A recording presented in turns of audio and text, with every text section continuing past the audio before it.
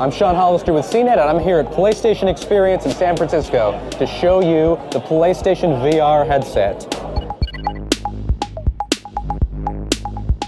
This is what Job Simulator is all about. I am in a crazy job of the future that I really probably wouldn't want to do in real life. So this is some kind of corporate drone job, cubicles all around me.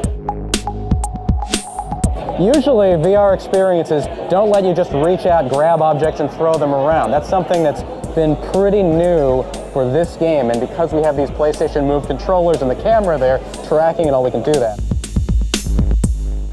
Yes, game within a game. So meta. So that was Job Simulator 2015. Now let's try something a little bit different.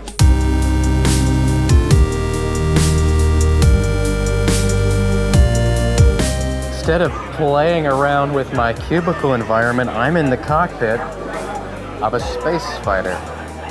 The audio is really immersive too. Even though this is a set of discrete headphones, they aren't built into the headset. You can definitely tell that there's some thrusters behind me that are propelling this ship. Headset's really comfortable too. I mean, I can do all these motions without feeling like there's a lot of weight on my forehead or the back of my head or anything. And the whole cockpit just shattered. I think my ship's toast.